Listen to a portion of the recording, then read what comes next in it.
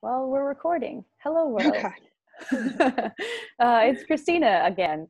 I'm here today with the lovely Kat Castro, who's a cinematographer in the New York City and Boston area. And we're going to talk about all the great things like we have already on this program, if you will.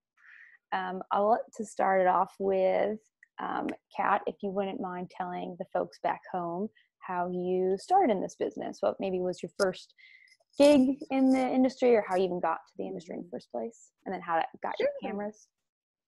I guess it depends on what you consider a set. Like I did a short and then but then there's like the first time I was like on a union show. So it's a little bit roundabout. I come from photography.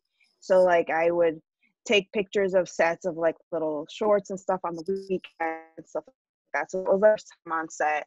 And then those people would go on to like make kind of strides in the local Boston film industry and would go PA and stuff like that. And one time a friend said, oh, you want to interview for this movie that it needs a PA? And it was Night and Day, the one with Tom Cruise and Cameron Diaz back in 2009-7 or something, long time ago. And I interviewed and I got it. And by that time I was still doing a lot of photography. So that was like kind of my main gig. But then I did this PA job and I was like, oh, this is cool. And it was not on set. It was in the art department. So I was in art department for a while. So I was in the office, which I really, really liked because I have a background in architecture. So I thought that like art direction was kind of like made sense for me. So I really did. And I love art department. Art department's a great, great department. Then after that show, I did end up on set as like a set PA. Realized quickly that AD department was not for me. But going on set, I realized that camera was like seeing the camera guys was definitely, and guys, by guys I mean guys, they were always guys. But I thought they were really cool. And so I always kind of tried to, make friends with the camera people and kind of started talking to them. Ended up back in the art department on a bigger movie called RIPD. And it was a very big movie, like $250 million tentpole movie. You never heard of it. No one ever saw it. It was it tanked. But it was really, really big and really, really fun. And I started in the art department on that. I was hired. But then they knew I was a photographer. And what happened was that the DP needed a photo assistant for the hair and makeup shoot. And they recommended me because they didn't want to like look anywhere else. They're like, your photo, you go be the assistant. So I met Alwyn Kutchler, BSC, who's an amazing DP, like Hannah and Sunshine and awesome stuff. And he was really, really cool. And he's like, if you want to be in camera, why don't you come to camera? And I was like, get me in camera. So he walked to the UPM and he's like, she's going to be my assistant. And I was his assistant for that movie, which got me in the camera department. I don't know what goes on the record and off the record. Because if this goes, you. I mean, it's already. Are you going to edit this? Probably not. Okay. Well, I was essentially the camera PA. Oh, I was the camera PA, which is not a position that exists in, but I was the camera PA on that. More than just an assistant. I was camera PA, which and it was a really long movie. It was like 6 months. So I got my ass handed to me, and that was my film school. That was my intensive camera film school. It was right when the first Alexa came out, the first digital, that was like the first real viable digital camera that people were using, when the first Alexa Classic came out. So I was right there when I was learning digital with these like seasoned ACs, 20, 30-year ACs that had to sit down and learn this new camera. I was there with them. So essentially I was just like the perfect place to learn everything from scratch. And just everything was a new workflow. Everything had to get figured out. And I was in it. I was in there learning everything to the point where I knew how to build those cameras. And I knew how, all the, cables and all the things and troubleshooting and all this stuff I learned really, really well. So by the end of it, it was such a big show because it was in Boston that they had like main unit with 4 cameras going, second unit, special effects unit, visual effects unit, stunts unit. They had about maybe 8 to 10 camera crews going, that they ran out of assistants, that they needed more people. And by that time, I had already been like, so what do I have to do to get in camera? And I had already kind of laid the groundwork. I had been on the phone talking to the union, talking about how to get in. I got walked in. And by the end of the movie, I was local 600. I was digital utility, working with the DIT. The DIT had his own truck. That's how big. There was a camera truck and there was a DIT truck. That's nuts. And anybody in camera department understands that that's nuts. That's crazy. But yeah, because there was also film on the job. Wow. I know, it was a crazy, crazy job. So there was a little bit of loading. There was all this digital. There were like four or five Alexa classics on. That's why the DIT had his own truck for just downloading LTO, doing all this shit. It was crazy. It was a big job. So I ended up being like eligible to work on it. And they just like, everybody vouched for me because I really, really did the due diligence to learn the ins and outs of everything. So they felt that we need someone. We trained her, she's ready. And I was in the union. I was in local 600, which was amazing. That's your first question. And it just took me like 15 minutes to answer. I'm so sorry, but that was like. No, it's great. I feel like it's really important. And I tried to do as fast as I could. No, I think that's what's really exciting, at least for myself. And I imagine for other people, is that I think there's this kind of like bubble of like the entertainment business and people that aren't in it. And you're like, how do you get there?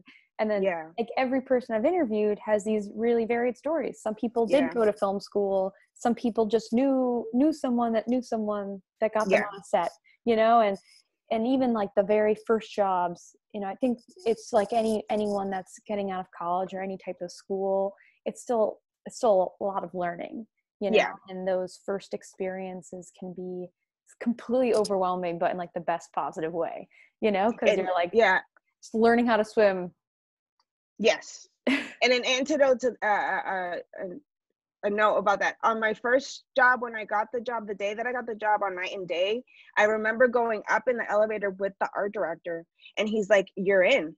And like, I didn't know what that meant, but he's like, you're in. Like, that was my first job that led to the next job that led to the next job. It's like, that was me breaking into that bubble.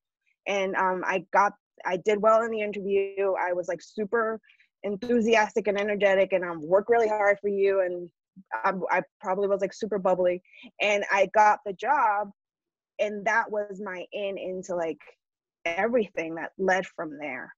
So you know, he said that in passing, but you know, after years I'm like, oh my god, he was right. Like, that was the moment that switched everything for me, because I just didn't look back after that, and which was crazy and exciting and awesome. And you know, I still take some pictures, but I'm not a photographer, you know. Like, that was definitely something I realized, that the team and the world and the family that's built on set is like none other. And you're just like, I think you said it really well. It's just in the email you sent, you're like, what did you say? I'm gonna look it up because you said it perfectly. I'm like, yes, I have to look it up. What did you write? It's like, I say a lot of things and I write a lot of things, but I don't know about the community. Like, this great. Yeah. It's just the sense of freaking purpose, that it gives you, and that community that you feel is really there the second you step on set, and it is pretty amazing. I have to say, for anyone that, I mean, I feel like people can experience this in different industries. I can't say from experience, but specifically in this one, I think with something like a camera, the best way that I've been able to maybe explain it to someone who doesn't know cameras is thinking of it like an engine. And if or even, I know there's so many metaphors you could use, but say we'll stick with engine. And it's not just one person working on the engine, it's 6 people working on the same engine. So if your team is in sync and you're like all passing the wrenches and passing the right tools, and someone say like, scalpel, go, wrench, go. Like, that feeling of when you're all connected and then the engine's like running and purring nice, it's like such a remarkable feeling. It is. On top of then knowing that this vehicle, as the camera and the lens and the film and all the stuff, is then telling a story. Mm-hmm. You know, and I think that's something that I definitely want to discuss with you more, is that sense of how camera persons are this vehicle for a director's story. And as much as I would like to think of the cameras or camera people as almost separate, I don't think you can like separate cinematography from the story. It's so much the inner play. So Yeah. I don't know, can you maybe talk about your experience working with directors and how you're working with telling their story, whether it's a narrative or non-narrative work? Yeah, I mean, and I think something that assisting definitely taught me, and I don't know, maybe just more than assisting, more, I probably can dig into more of my history and think about things that make me think of things in that certain way. It's just like putting yourself in something, but also it's like this kind of grabbing on and letting go, if that makes sense. It's like you are not the boss. You know, you know, you can lead the horse to water, but you can't make them drink that whole whatever that thing is. So you try your best to just kind of like, well, this set the scene and put things in place that lead to what you want, but ultimately you have to let it be what it's going to be. And that pretty much comes with just like listening and trying to understand what the director is trying to say and what they want to portray. And let's say you read something and you see it one way, and then you talk to the director and it's totally different. Okay, totally different. Tell me more about that. Tell me why this is important to you. What is it about this particular scene and this particular emotion? What is it that you want to draw out of that? And then you can say, okay, well, I saw it like this because how it's written, it kind of felt like she was angry at him or whatever. Yeah, she's angry at him. That's true. But I really want to see his point of view. You know, like those are the conversations that you have that kind of are drawing out and bringing out what ultimately is going to like drive the image and stuff like that. And just like remembering that you are one of these, all these, so many talks that have been online. Gabrielle Bernstein was like, you are the translator of the visual language. Like you are the one that understands the visual language, and you bring, and you see that all the time. Is like, I work with a lot of first time directors. So for a lot of them, this is the first time they're seeing their like thoughts reflected on this monitor. How do you prepare for that? Like, how do you prepare that conversation for them? Because you're almost like teaching them a language and also trying to teach them how to use that language while also letting them take credit for it in a way. Like yes. Well, because it's not about me, and it doesn't, putting yourself away, taking yourself out of the equation and being just like, well, this is what I see that the story is going. Okay, if we want to tell it from her point of view, then is she a kid? Is she angry? Is she like big? Is she small? Like those kind of things. What does this, do you have any references that are thinking that you had in mind when you were writing this? Let's talk about what you were thinking and what you were feeling, and draw from your experience and your influences and inspiration and all that stuff. Do you personally share a lot of visual references with directors? Yes, for sure. Because I think, you know, we talk with images, so using images as references is totally like above board and totally normal. Definitely have been trying to not just reference movies, but also like other things, you know, paintings, photos, whatever.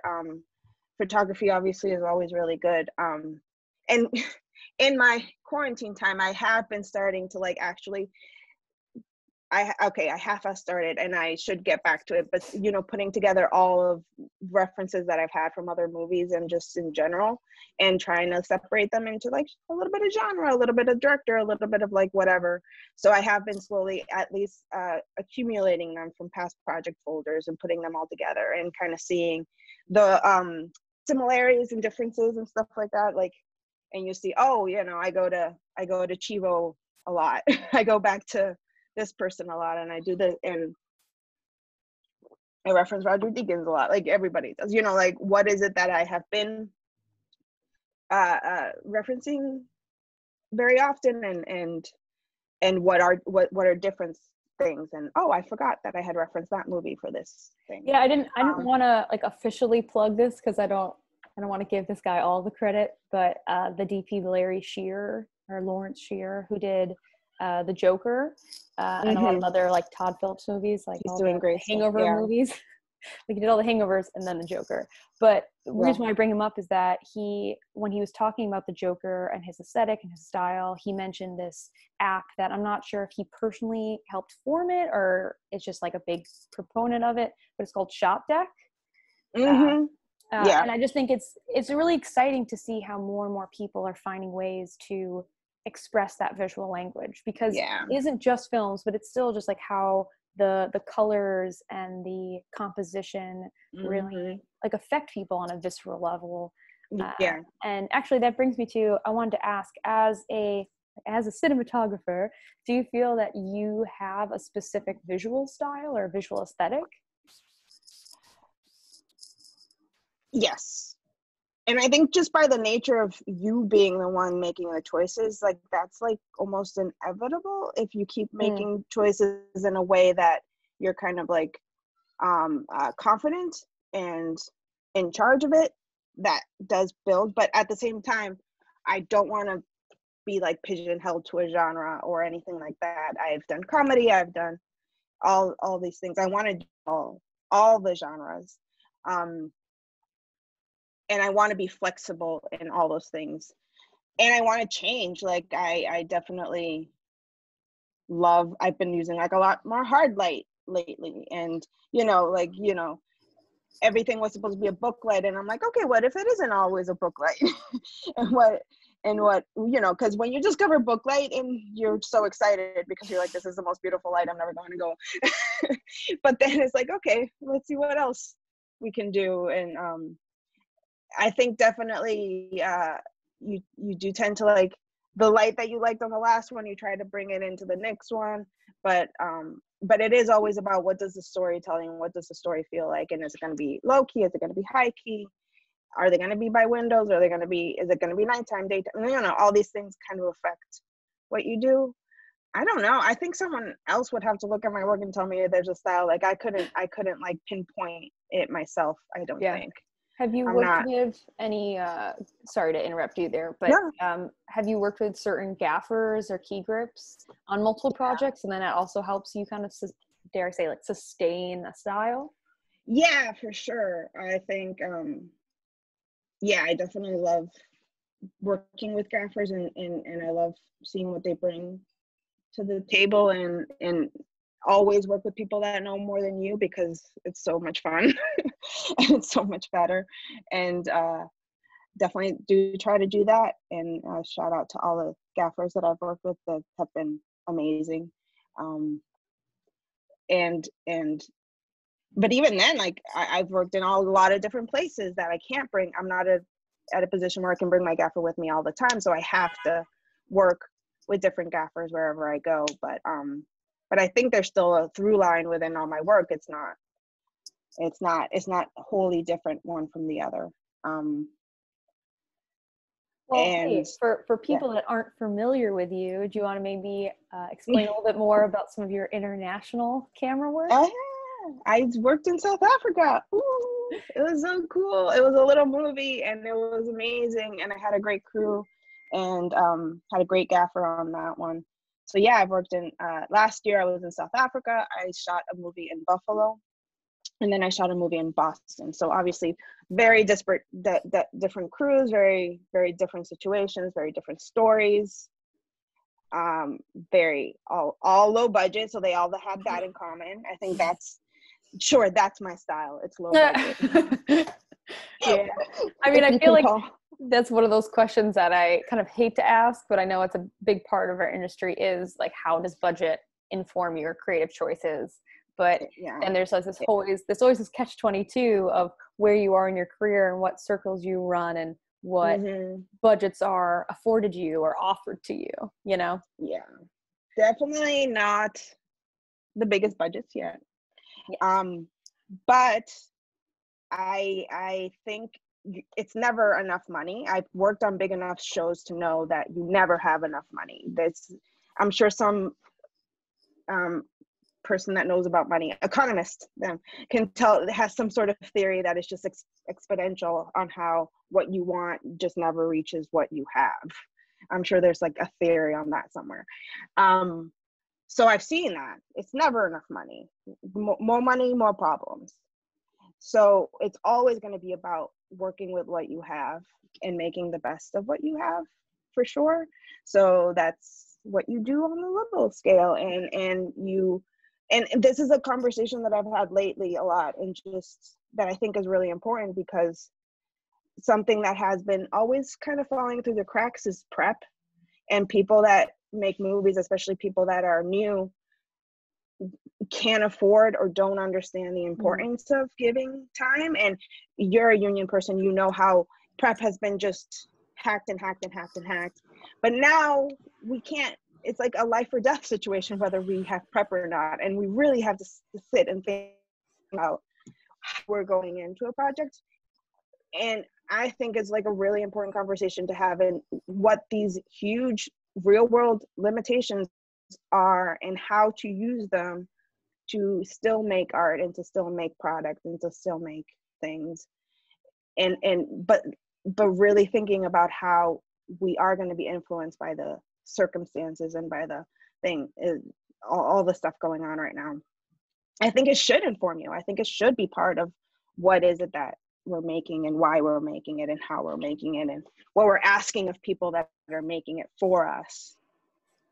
Yeah, I have to say, that's always the curious thing. And again, I imagine people that are watching this maybe are in the business, but maybe a lot of people aren't. And I think it's important to kind of acknowledge how sometimes when there's all this work and you're going from project to project to project to project, you somehow have to fit in there your own rest, your own inspiration, your own prep for the next thing. And sometimes life doesn't afford you that time, doesn't give you enough time to really get your sleep, or to really get kind of re-excited again about joining a new team, or really giving something the adequate time to prepare for it, you know? And I'm just curious, maybe if you can explain more about your process kind of before COVID, of how you would handle some things, some projects, maybe especially as a DP, going like between things, and maybe then how you're handling it now.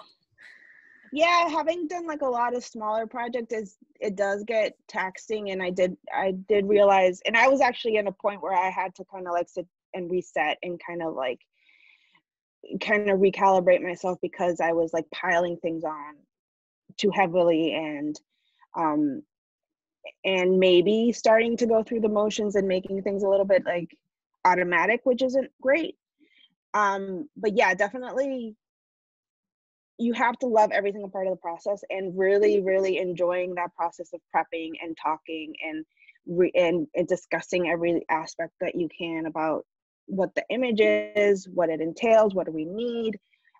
That's always just super important. So just like reading the script over and over and over again, and asking as many questions as possible, and really being on a level with the director that you are, you have a second hand and you have a real tight communication is really important. And it's, again, going back to the community, a lot of the directors that I work with are my friends now, and they're my Zoom buddies, and we're just like, and it has reached outside of just that project or something like that. So that's cool, and that just is so much more helpful when we're going to go back into projects afterwards, and we'll be that much closer and that much more in tune of how to work together, which is really amazing. And I'm not saying that you're going to be friends with everybody you work with, but trying to have some sort of human level and human connection with them is really important, and that informs so much of how you work and what you do, and mutual respect and all that stuff is really, really important too. So yeah, just making friends and just really trying to get to know the people that you're with is very beneficial to the actual just storytelling process. Would you say there are certain collaborators you've had, whether they're other camera people or directors or even producers, that have really maybe shaped your career or really helped on the trajectory by continuing to work with them? Yes. Yeah, for sure. I think most of my inspiration come from the people right around me. I know you interviewed Nona, and Lisa Gypsova and Nona Katusano made a 35 millimeter project together last year, and that has been my light at the end of the tunnel. Has been like so amazing to have that project to work on and to just have a reason to talk to them every couple days, and they are, not that I needed a reason, we talk all the time anyway, but just to have this project to work on together has just been so amazing. And it was collaborative from the get-go, and it continues to be just this source of just seeing how their minds work and how their processes, and working with 2 other DPs is amazing. and making something together with them is amazing. So yeah, they are definitely a main source of inspiration, but that also goes for like the directors in my life. Zarina Juan is like one of my closest friends, and she's someone who I'm like, I'm stressing out today, it's a bad day, and I can just call her and feel better. So just, yeah, yes, everybody around me is some sort of inspiration. This is inspiring what you're doing, and just kind of collecting these stories is really, really cool. And I think thinking about what I've done in the past is definitely helpful to, again, kind of like recalibrate yourself, to kind of like recenter yourself is really good. So very grateful for you, and you're such a hard worker, and you've done so much with your career. I can't even afford you anymore. So What? Well, this is so a free online Zoom. I know, but when we go back, I'm like, she's too out of she's too big for me. Well, I appreciate that. I mean, if anything, I think that's really what continues to inspire me as well, is that, you know, I think some people think of work, or they think of the work they do as this like plug in, plug out, like check in, check out. This is for a paycheck. I'm doing this to pay my bills. And those are really like real life concerns to have. But I think when you do have time to reflect on how you even got there, what keeps you there, you know, I don't think people think lightly about spending 17 hours on set with someone that's not their family or friends. So then you kind of have to really consider to yourself, like, do those coworkers that I'm spending 17 hours on set with, are they now my family too, or not? You know, like, and there's something to be said, like, work can be work. Not everybody's work has to be their life. What is it? You're supposed to work to live, not live to work. So having some sort of balance in life is important. But if, again, that just like speaks to how lucky we are that it is part of this, just kind of, it folds really well into just having a well-rounded life, that you're in a place where you're just happy to be creating and happy to be doing what you're doing. Even a bad day on set is a good day. And we've all been there when it's raining and it's in the middle of the night and it's cold and it's long days. But then you get home and you're tired, and it's like the best kind of tired. Yeah. No, I could still remember one of the very first days as even a PA on set, and it was just like such a long day. And I remember coming home and being so exhausted and being like, I was of use and I was a part of something all day, and now I can go to bed. And like that feeling, like that sustained feeling of community and purpose and focus. It's focus. Really, kind of addicting to a certain extent. That flow state that everybody likes. That flow. Which is again the impetus to starting this series, is that sense of, you know, how are all these creative people all across the globe handling like nothing, like handling not working, not making, not being a part of something. And so checking in with people, as well as kind of telling their stories, and also being really honest about what we think it'll look like when we can go back. So I don't know, I mean, I know that you and I both are involved in our union in different capacities, but I was wondering if maybe you can speak a little bit to what you think, or how you feel sets are going to look like post-COVID. I mean, it's not even post. I feel like it's like during COVID. You know, it's not like one day. I mean, sure, there's like this percentage that it could just go away, like SARS or something. But I think there's a more real possibility that it's something that we're going to continue to live with, and then we're going to continue making a product. Yeah. I mean, my pie in the sky, like, dream scenario is that, the big studios say, well, we can't make Marvel for the next 5 years, so we'll invest in 200 smaller mid-level movies that we can have like full control over and be super safe about, and then hire 20-fold amount of people. That would be cool. The grassroots. That would be so That'd be cool. pretty cool. And then like all these people that will get to tell their stories that maybe not have had the chance before. That's utopian idealist idea that I have, but I was like, oh, that would be nice. Remember mid-level movies, like those mid-range 5 million to 15 that so many people made their careers off of in like the 90s and 2000s, and those are gone, and bringing those back in a way that, okay, well, we can't control 500 to 800 people on set, but we can control 100 people or 80 people on set, and have more precautions for that type of thing. I don't know, that'd be awesome.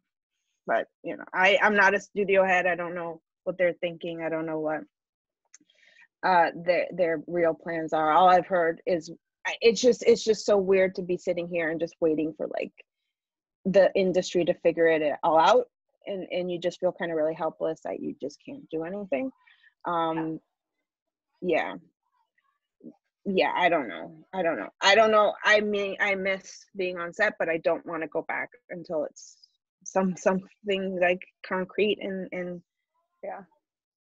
I mean, I have to say that's a really wild part of this Mm-hmm. experience. I mean, there's a lot of surreal parts of this experience, to be sure, but I have to say those like human rights concerns that as creative individuals or just any laborer has always had to deal with just making sure you had enough water during the day, or having access to a clean bathroom, making sure you get home safe and you're not too tired to get behind the wheel of your car. Like those are general human things that you hope that people consider for you. And maybe they haven't been the highest concerns for producers or certain productions, but potentially now with COVID and all the precautions that they would have to take, I know people have been mentioning a lot about the hours on set, and it's not necessarily we're going to work more hours because of this, we might work less. So then people can maintain a healthy immune system and can maintain their position in their department, so they can also continue to provide for their families and for themselves. It's a really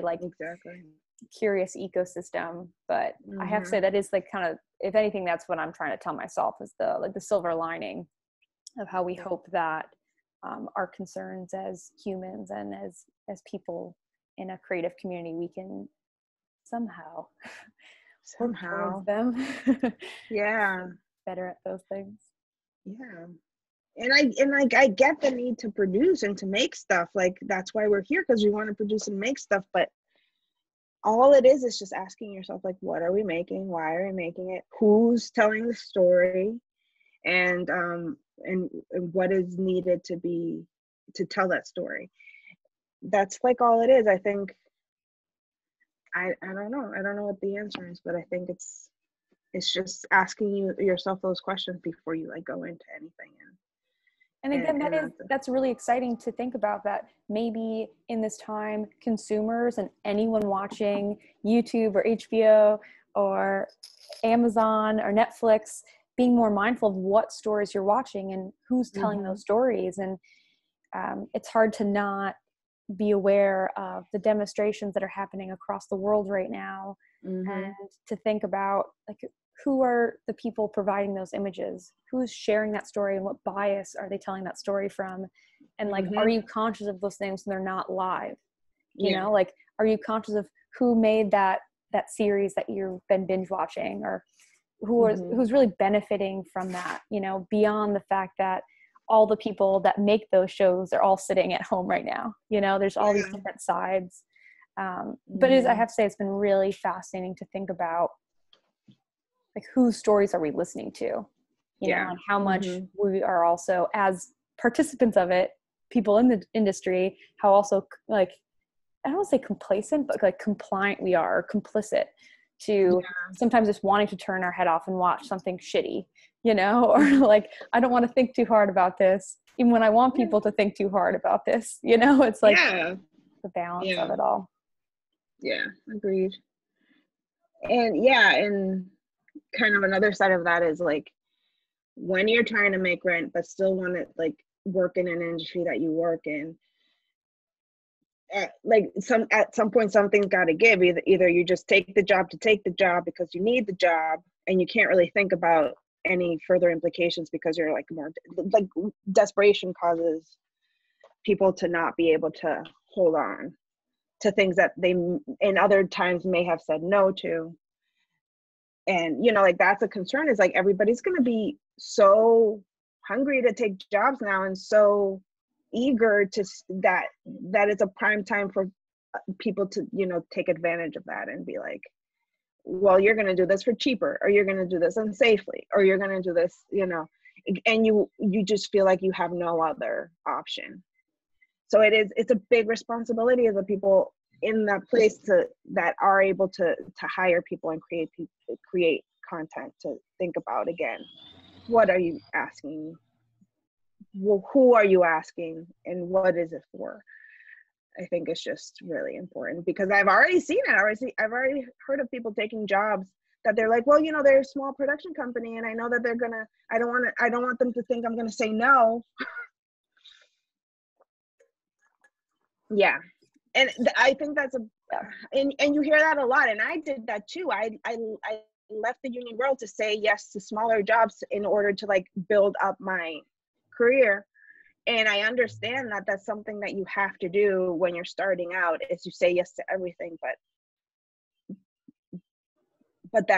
there's such a power in no, and you really have to be careful of what you're saying yes to, especially now. I think there's going to be a lot of people taking advantage of that eagerness, that we all have to stand together and say, no, this isn't safe. No, this isn't worth it. No, we want to hear other stories. Yes, we want to do this, but in a responsible way, and on all facets of responsibility. Yeah. You know? Yeah. You know. Well, I want to say thank hard. you so much for your time, Kat.